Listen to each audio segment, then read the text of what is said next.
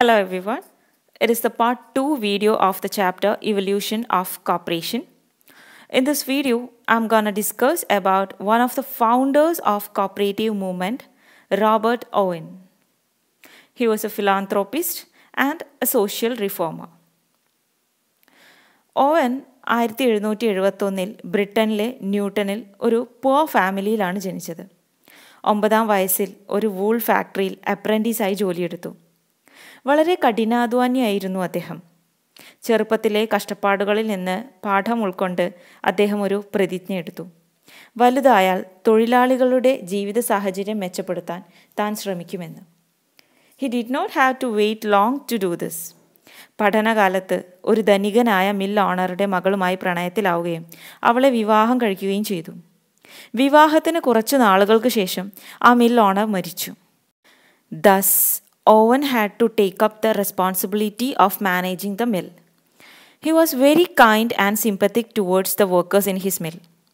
He introduced many reforms in his own factory. ഒരു മനുഷ്യൻ്റെ സ്വഭാവം രൂപപ്പെടുന്നത് അവൻ്റെ ചുറ്റുപാടുകളിൽ നിന്നാണെന്നും ചുറ്റുപാടുകൾ മാറ്റിയാൽ സ്വഭാവവും മാറ്റാമെന്ന് അദ്ദേഹം വിശ്വസിച്ചു. ഈ ഒരു ആശയത്തിൽ അദ്ദേഹം എഴുതിയ പുസ്തകമാണ് ഡോക്ട്രൈൻ ഓഫ് സർക്കംസ്റ്റൻസസ്. ഇത് ആ കാലത്തെ വർക്കിംഗ് ക്ലാസ്സിനെ വളരെയധികം സ്വാധീനിച്ചു. Next, steps taken by Robert Owen for the welfare of working class in his mill. First one, working hours 17 മണിക്കൂറിൽ നിന്ന് 10 മണിക്കൂറായി കുറച്ചു. എന്നാൽ അതിന് ആനുപാതികമായി വേജ് കുറച്ചില്ല. നെക്സ്റ്റ്, വർക്കേഴ്സിന് വിവിധ ആനുകൂല്യങ്ങൾ നൽകി. തേർഡ് വൺ, വേജസ് പതിയെ വർദ്ധിപ്പിച്ചു. നെക്സ്റ്റ്, ചൈൽഡ് ലേബർ നിരോധിച്ചു. ദെൻ വർക്കേഴ്സിൻ്റെ ഇൻഡിസിപ്ലിന് ചാർജ് ചെയ്തിരുന്ന ഫൈൻ ഇല്ലാതാക്കി. നെക്സ്റ്റ്, ഹോസ്പിറ്റലുകളും സ്കൂളുകളും വർക്കേഴ്സിനും അവരുടെ ഫാമിലിക്കും പ്രൊവൈഡ് ചെയ്തു. നെക്സ്റ്റ്, മാനേജ്മെൻറ്റ് അഫയേഴ്സിൽ വർക്കേഴ്സിൻ്റെ പാർട്ടിസിപ്പേഷൻ എന്ന ആശയം പോലും അദ്ദേഹം കൊണ്ടുവന്നു. Owens reforms were objected and refused by other industrialists. തൻ്റെ പരിഷ്കരണങ്ങൾ നിയമങ്ങളാക്കി നടപ്പിൽ വരുത്താനുള്ള അദ്ദേഹത്തിൻ്റെ ശ്രമങ്ങളും പരാജയപ്പെട്ടു. അതിനാൽ അദ്ദേഹം ബ്രിട്ടൻ വിട്ട് അമേരിക്കയിലേക്ക് പോയി, അവിടെ കോപ്പറേറ്റീവ് കോളനീസ് എന്ന തൻ്റെ എക്സ്പെരിമെൻ്റ് ഇംപ്ലിമെൻറ്റ് ചെയ്യാൻ. തൻ്റെ സമ്പത്തിൻ്റെ ഭൂരിഭാഗവും ചെലവഴിച്ച് അമേരിക്കയിലെ ഇന്ത്യാനയിൽ തൊഴിലാളികളുടെ ഒരു കോളനി രൂപീകരിച്ചു. ന്യൂ ഹാർമണി എന്നായിരുന്നു അദ്ദേഹം അതിന് നൽകിയ പേര്. ഇവിടെ വർക്കേഴ്സ് ഒരേ സമയം പ്രൊഡ്യൂസേഴ്സായും കൺസ്യൂമേഴ്സായും തുല്യതയോടെ നിലകൊണ്ടു. കൂട്ടമായ അവരുടെ അധ്വാനത്തിൻ്റെ ഫലം അവർ ഒന്നിച്ചു വീതിച്ചെടുത്തു. Next, aims of the cooperative colonies. ഈ കോളനികളുടെ പ്രധാന ലക്ഷ്യം ഇവയൊക്കെയായിരുന്നു. നമ്പർ 1, സ്വകാര്യ ലാഭമാണ് എല്ലാത്തിനും പ്രശ്നമെന്നും അതിനാൽ അത് അബോളിഷ് ചെയ്യുക എന്നതായിരുന്നു ഓവൻ്റെ പ്രധാന ലക്ഷ്യം.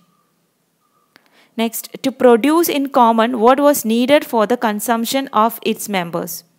കോളനിയിലെ മെമ്പേഴ്സിന് എന്തെല്ലാമാണോ ആവശ്യം അതെല്ലാം കോളനിയിൽ തന്നെ പ്രൊഡ്യൂസ് ചെയ്യുക. Number 3, to eliminate middle men. Number 4, to establish A new moral world for the working class.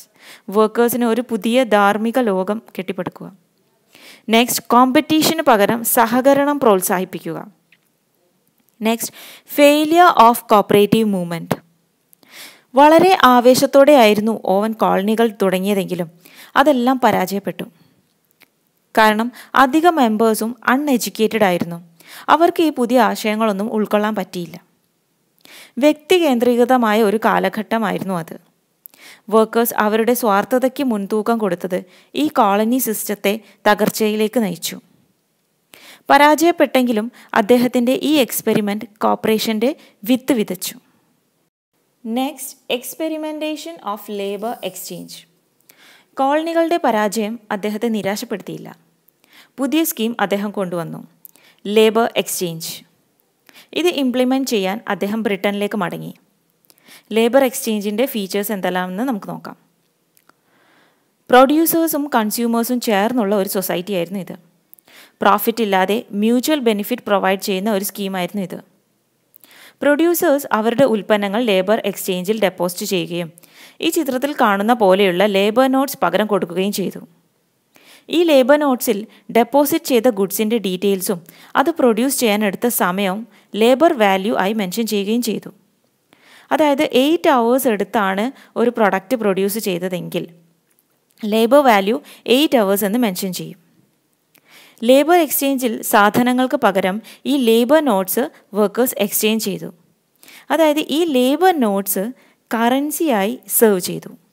Next, failure of labour exchange. No profit, no money, no competition എന്ന ആശയത്തോടെ തുടങ്ങിയ ഈ എക്സ്പെരിമെൻറ്റും പരാജയപ്പെട്ടു.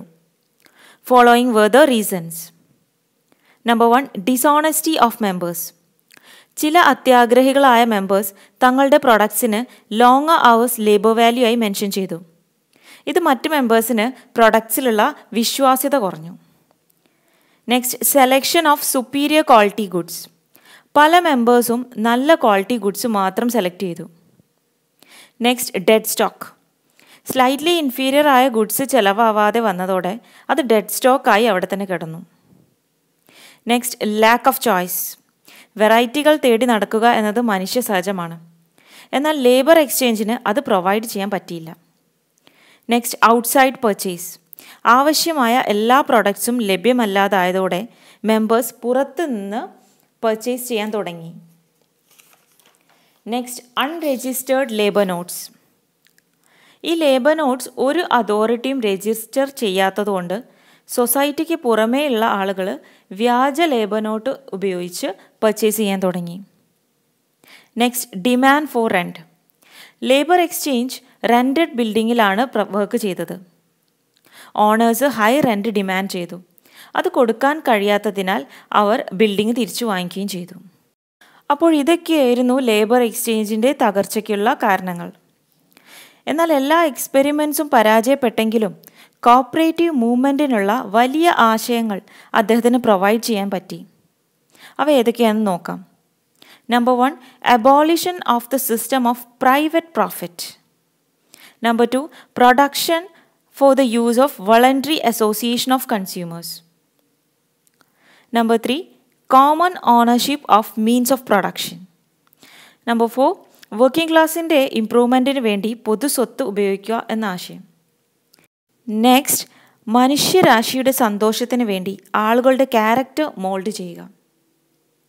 അപ്പോൾ ഇത്രയൊക്കെ കാര്യങ്ങളാണ് റോബർട്ട് ഓവനെ കുറിച്ചിട്ട് പറയാനുള്ളത്. PSCയുടെ കോപ്പറേറ്റീവ് എക്സാമിൻ്റെ സിലബസിൽ ഇമ്പോർട്ടൻ്റ് ആയിട്ടുള്ള ഒരു ടോപ്പിക് തന്നെയാണ് ഇവല്യൂഷൻ ഓഫ് കോപ്പറേഷൻ എന്നുള്ളത്. അതേപോലെ corporation movement in foreign countries എന്ന ടോപ്പിക്കും. അപ്പോൾ അതിനൊക്കെ പ്രിപ്പയർ ചെയ്യുന്നവർ ഈ വീഡിയോസൊക്കെ ഫോളോ ചെയ്യുക. Thank you for watching.